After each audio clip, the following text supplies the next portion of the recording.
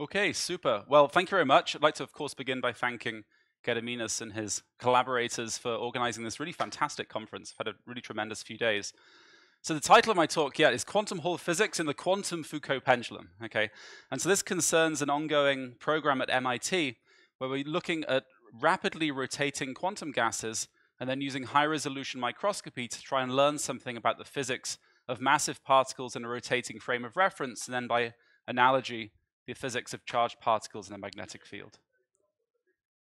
Okay, and so to brush really a lot of experimental details under the rug, this is the setup. Okay, so we have a bosonic gas, in many cases here a BeC of sodium, held inside a trap whose shape and rotation rate can be freely controlled, and then imaged using a high-resolution microscope objective. And so during the next 25 minutes or so, I'll touch briefly on three topics that have come out of this in the last few years.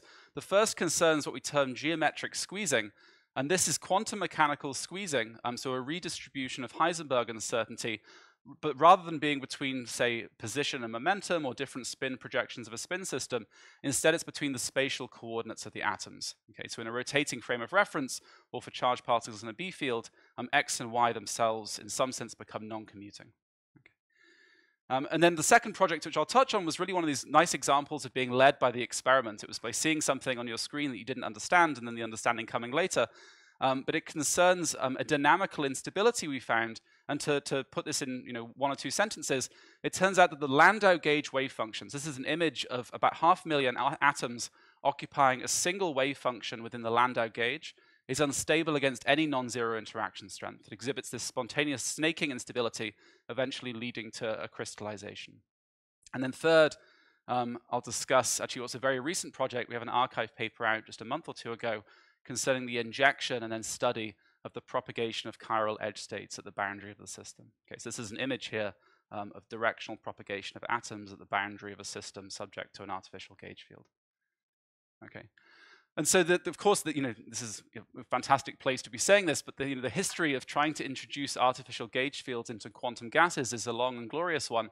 And really, whichever your favored recipe for doing this, what you're trying to do is to cook up some analog of the Aharonov-Bohm phase. Okay? And this is, of course, a geometric phase that a charged particle acquires when it performs a closed loop inside a magnetic field.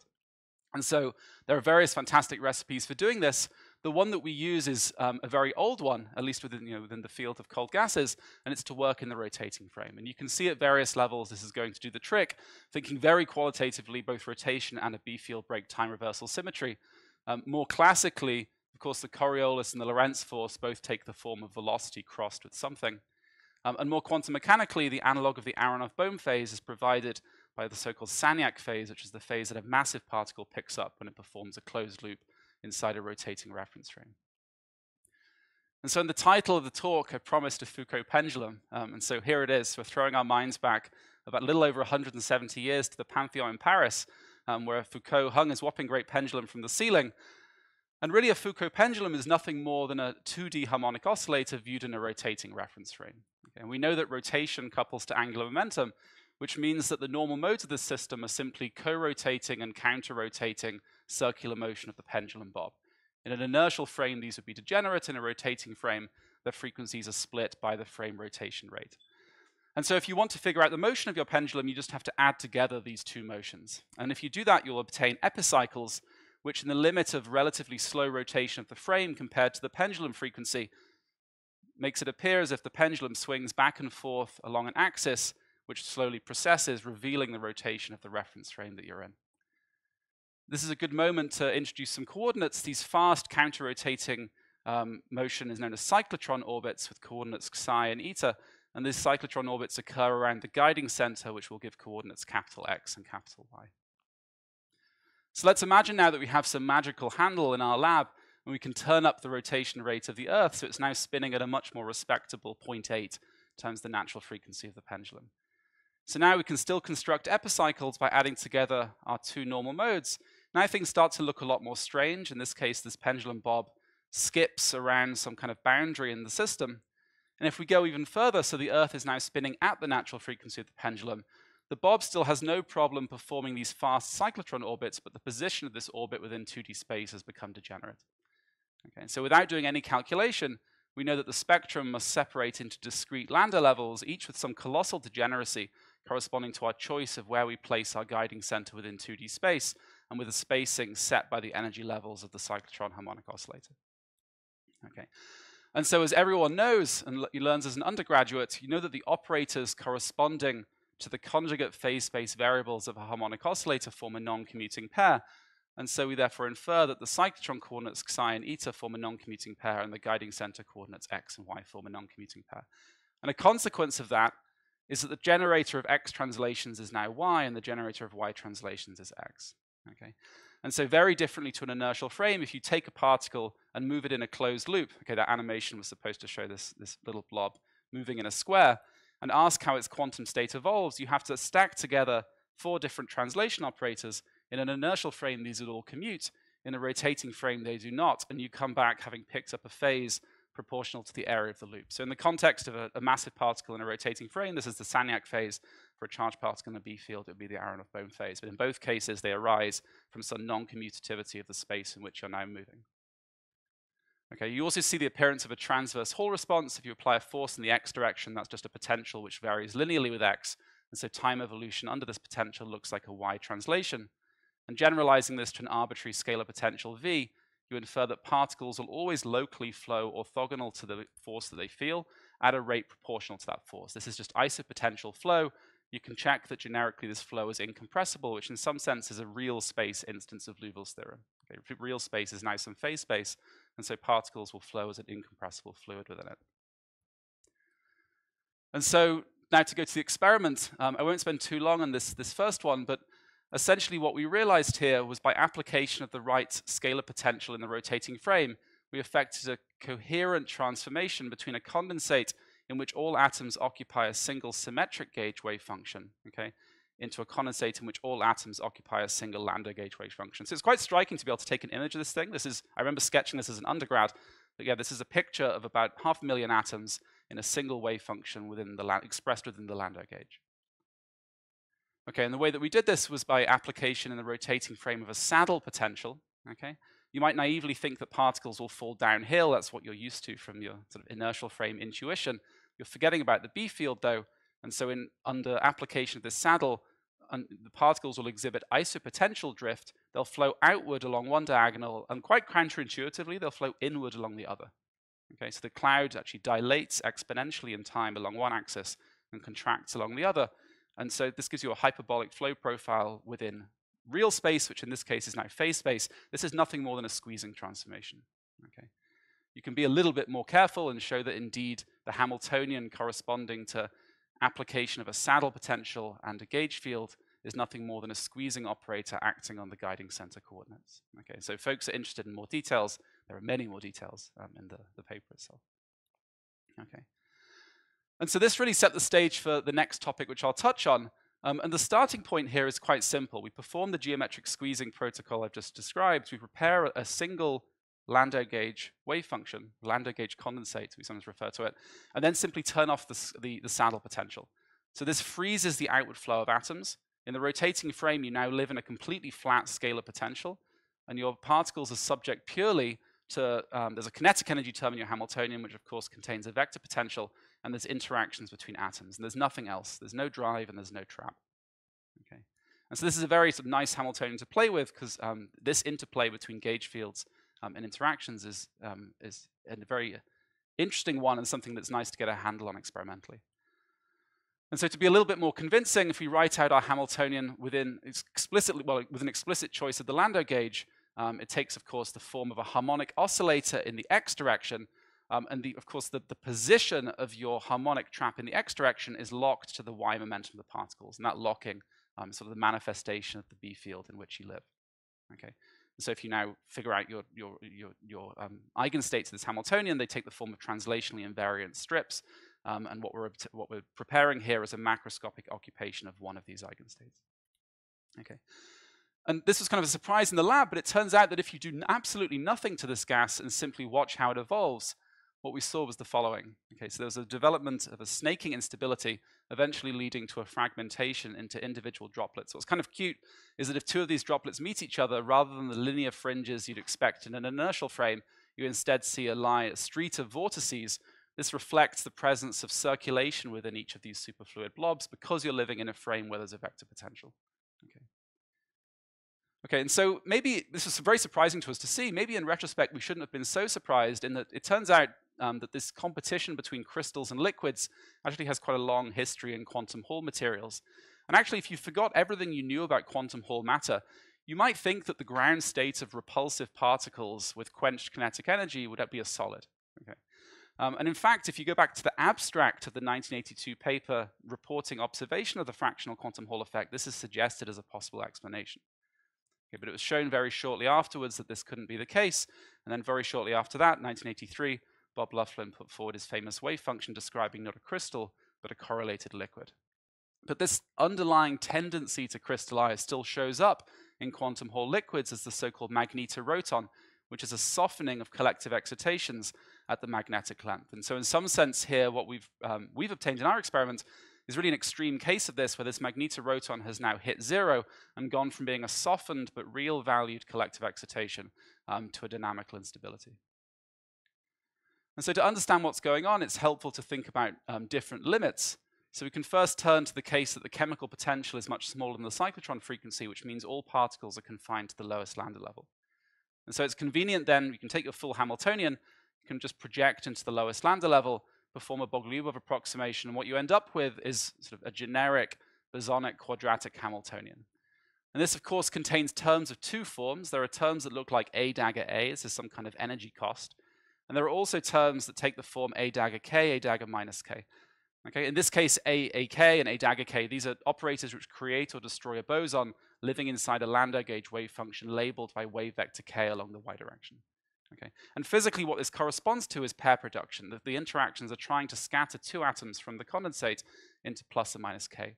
And so in something like liquid helium or in an interacting BEC in an inertial frame, the point is that these energy cost type terms are always stronger than pair production. And so this pair production part of the Hamiltonian, it gives rise to fluctuations, it gives rise to some non-zero steady state population of higher K states and what you might call quantum depletion, but nothing runs away in time. Okay. What's happening in this case is that these pair production terms are stronger than these energy cost terms, which then leads to an exponential growth of the number of particles in plus or minus K and a dynamical instability. And so one very qualitative way to see why this might be very different to an inertial frame is that because you're in a magnetic field, there is now a coupling between position and momentum. So by scattering two atoms into different momentum states, you also reduce their spatial overlap with the condensate, which softens the energy cost required to do this. Okay. So this is, of course, a quadratic Hamiltonian. You can just solve it exactly. And so what I'm showing on the bottom right is just the calculated collective excitation spectrum as a function of wave vector, which indeed shows a dynamical instability. This dashed line indicates an imaginary energy of the collective excitation. And one important point to take home here is that the axis, the y-axis, must be in units of the chemical potential. You're living in the lowest lambda level, you're in a totally flat dispersion. There's only one energy scale in the system, which is set by the interactions. And so without calculating anything, any type of emergent dynamical instability must take place at a rate set by mu. Okay. Now in the opposite limit, when you have many lambda levels occupied, if mu becomes sufficiently large, this discretization of lambda levels should become irrelevant. A sort of equivalent statement there is that quantum pressure will become irrelevant within a hydrodynamic description. And so again, just thinking sort of qualitatively, we know that the superfluid flow velocity, well, we typically one associates that with the gradient of the phase of the superfluid wave function. In the presence of a vector potential as an additional piece. And so that means that even if you are in an eigenstate of your Hamiltonian and the phase is uniform, your condensate must host a circulating flow pattern because there's a vector potential. In the case of a Landau gauge wave function, that looks like upward flow along one side of your strip and downward flow along the other. I'm thinking about something like the Kelvin-Helmholtz instability. It's maybe not so surprising that this type of counterflow is unstable. Okay. It actually turns out that an identical instability to the one we see in our quantum gas shows up across, we figure about 9 orders of magnitude in length scale. At some point we tried to figure this out. It shows up as the diocotron instability in a cyclotron. So there it's driven by the B field of the cyclotron and the Coulomb repulsion between particles within it. And also one of our math colleagues at MIT pointed out the same thing happens in oceans, so-called line plumes. So these are sort of strips of buoyant water emitted from some kind of volcanic ridge in the ocean. As it rises up through the water, the rotation of the Earth drives exactly the same transition. Okay? And so what we're really, the difference here is that we can take, this is like an oceanic phenomenon, and using the quantum gas, you can take it all the way to the lowest lambda level. Okay, there's far too much math here. The sort of take home of all of this is that once you drop quantum pressure from your hydrodynamic description, you're only left with one time scale, which is set by the cyclotron frequency, and one length scale, which is set by some combination of interactions, mass, and the cyclotron frequency. So yeah, maybe there's maybe a little bit too much in there. Okay, and so maybe just to quickly get to the take-home message, the key point I'd want to make here is that we should expect a very qualitative difference depending on whether you're living in the lowest lambda level or whether you have a classical superfluid. Okay, and that difference should be that in the lowest lambda level, the rate of this crystallization one expects to be set by the interactions, by the chemical potential mu, but conversely, if you have classical superfluid hydrodynamics, this crystallization should take place at a rate set by the cyclotron frequency. Okay. So we can now remember that we're experimentalists and actually do an experiment.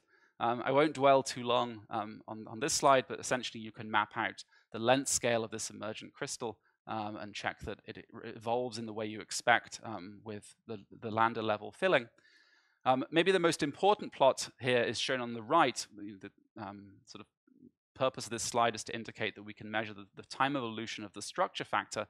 But what I'm showing on the right here is essentially a plot of the crystallization rate gamma, shown as a function of what's, in some sense, the lambda level filling. It's the ratio of the chemical potential to the cyclotron frequency.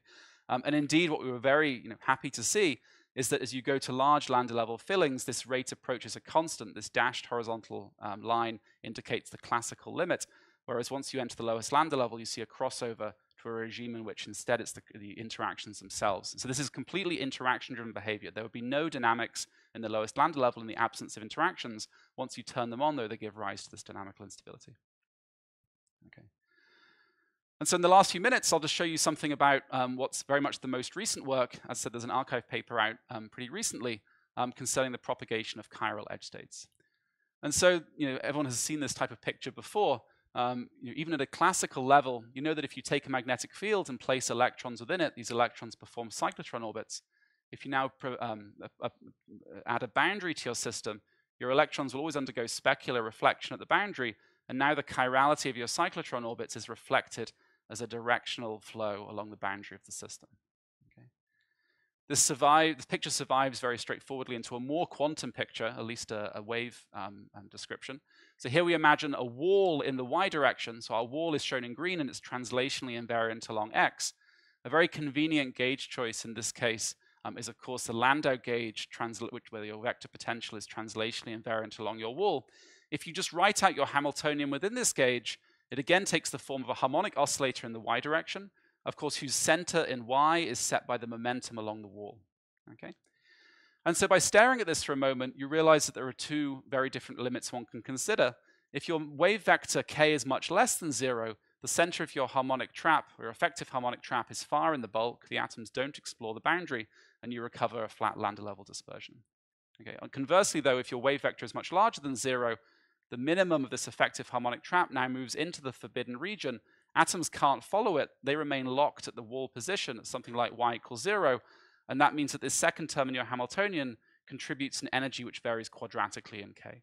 And if you now just keep track of your h bars and your m's and so on, what you recover is an energy which you expect to look something like h bar squared k squared over 2m, which is extremely familiar, which is nothing more than a free particle dispersion, with the crucial difference being that this only exists for positive k. Okay? Which means that you expect the boundary of your system to host particles which propagate with a free particle dispersion, but only in one direction. Okay. And so there's a long history of, a lot of interest and a lot of history in folks trying to create these edge states within AMO systems to brush a lot of fantastic work over. Well, to brush over it very quickly, I would just point out the majority of experiments have been done using so-called synthetic dimensions, where you use an internal state manifold as an effective spatial coordinate. The big advantage of that is it gives you naturally a very hard boundary. Okay? But I'd point out that actually also very recently, a few months ago, there was a report from the Munich group where they also realized the propagation of edge modes in real space, this time using a driven optical lattice rather than a rotating frame. Okay, so the experiment here is actually very simple. We perform exactly the same geometric squeezing protocol we've already introduced. So we switch on a saddle potential. Atoms flow radially along a diagonal of the saddle, but now in addition we project a very sharp optical boundary onto the system. And so when atoms flow outward, at some point they encounter this boundary, they continue to feel an azimuthal force from the saddle potential, which continues to increase their momentum along the edge and injects them into an edge mode at the boundary. Okay, so here's an image of this happening. So these atoms are flowing outward along the saddle potential. At some point they encounter the wall and they begin to propagate directionally along the edge. Okay. Now in the rotating frame, the Hamiltonian is static, which means energy is conserved. And so by simply knowing how far the atom has propagated azimuthally, we know by how much the saddle potential has changed, and we can therefore infer how far up the edge dispersion the atoms have moved. Okay.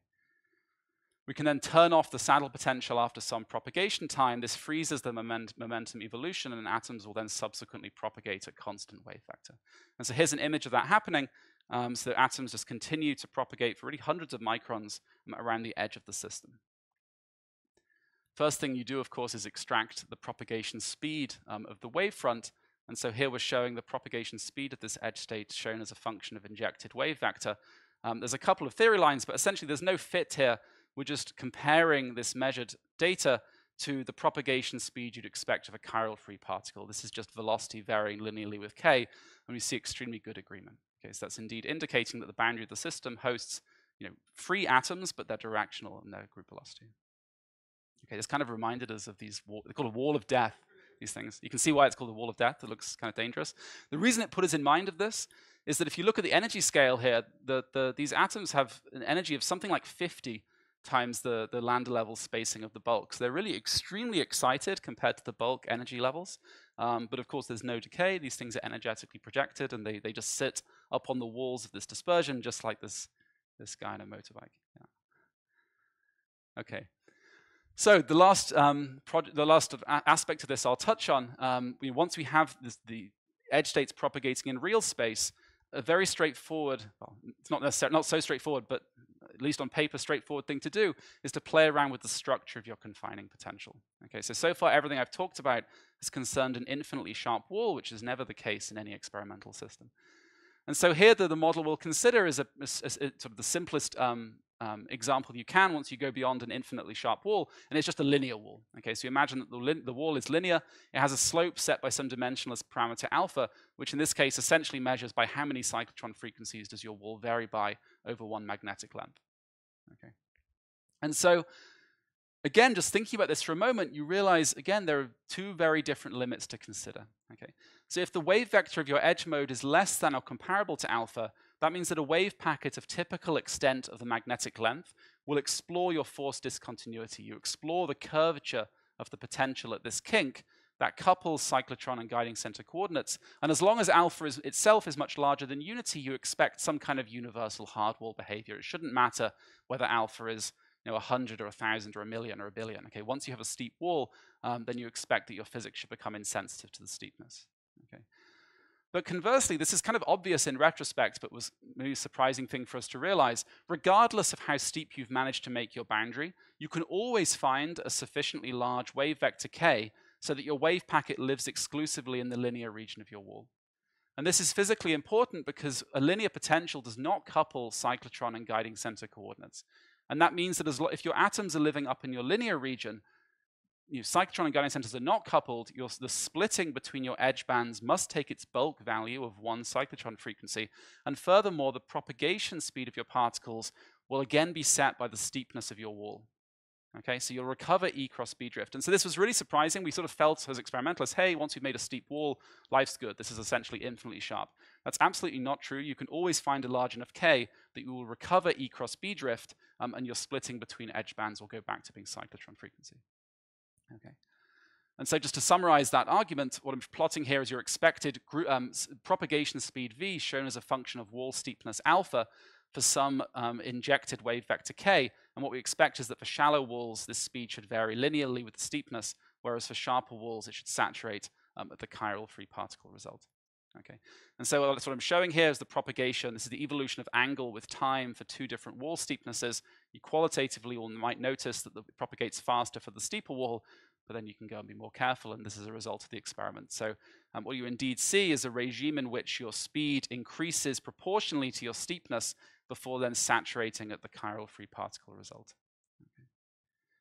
And then the final observation, as I already mentioned, you expect for large wave vectors or correspondingly for small steepnesses, if your particles, if your wave packet of some extent set by the magnetic length lives only in your linear region, then guiding centers and cyclotron coordinates remain uncoupled.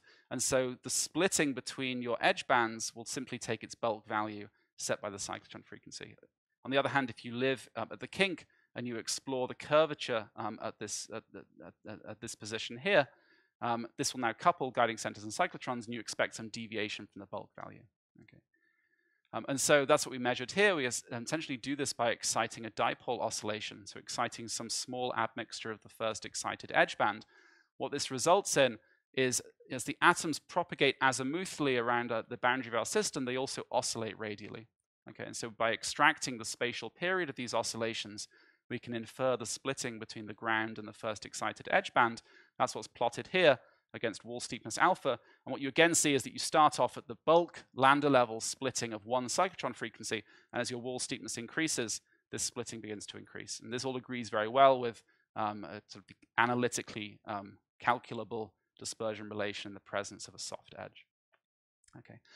So I'll wrap up. I could finish with some nice pictures, but I'd prefer to finish with the folks who really were involved in this. So Rui Zhao and Sung Jae, the students who really pushed the edge state work through in the last half year or so. I'm also building up a new machine at MIT, which is a degenerate erbium-lithium mixture. So I'd like to acknowledge the brave folks involved in that, and also Martin, with whom this rotating work has been carried out. So thanks for your attention.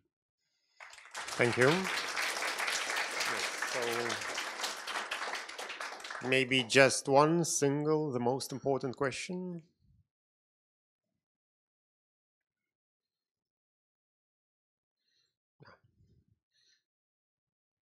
Yes, please. Thank you for the nice talk. You have the atoms condensating in one lowest K. Can you think of how to mitigate them to all Ks to see a fractional Hall? Yeah. So yeah, it's a very good question. So these experiments, the selection of the wave function that you're in is sort of a function of the history of the experiment. I mean, you start off with a vanilla BEC in a harmonic trap, and so that very naturally selects a particular symmetric gauge wave function. If you apply this geometric squeezing, that coherently transforms you into a particular lambda gauge wave function. So it's not necessarily the lowest K. I mean, K is a sort of gauge-dependent quantity, but it's a K. Is it possible to have a slide? Maybe just the next slides back would be. Thank you. Yeah, thanks a lot. Okay, cool. I can go. Yeah, so I think for what you ask is, of course, the question. So this has been a lot of fun, but honestly, it's a little bit hard to connect some of this more wave function specific physics to something like fractional quantum Hall behavior. So what's currently going on is to take this into a uniform density filling of the system. So what you'd like to get to is sort of a flat scalar potential, a presence of a gauge field, but some kind of uniform density. So we actually have this in the lab now. The challenge, so I have to go back through everything, but I promise the very next slide is, yeah, there it is, cool. So this is now uniform density filling of atoms. Then they're rotating at the trap frequency, and they also have a boundary that's providing the edge of this. So this is sort of a rotating bucket experiment now. In these images, we have a chemical potential of something like the cyclotron frequency. So they're on the cusp of the lowest lambda level, but the filling fraction, the number of atoms per flux quantum, is still, it's maybe tens. It depends on whether you include 2 pi's. Maybe it's 100, maybe it's 50. So at this point, you kind of get to the edge. You can sort of argue why this is the case, but you get to the edge of what absorption imaging can do. So actually, what's currently happening, probably at the moment in the lab, is that we're putting in fluorescence imaging. So the idea is to do physics at much lower densities, pin the atoms using a lattice, and then do single atom imaging. So There's actually a very clear route to lower filling fractions, but just not using the imaging with which this work was done. Yeah, but I think this is a more natural setup for that direction than, I think the previous stuff, it's kind of cute physics, but it's just harder to connect. I think this is easier, more straightforward. Yeah.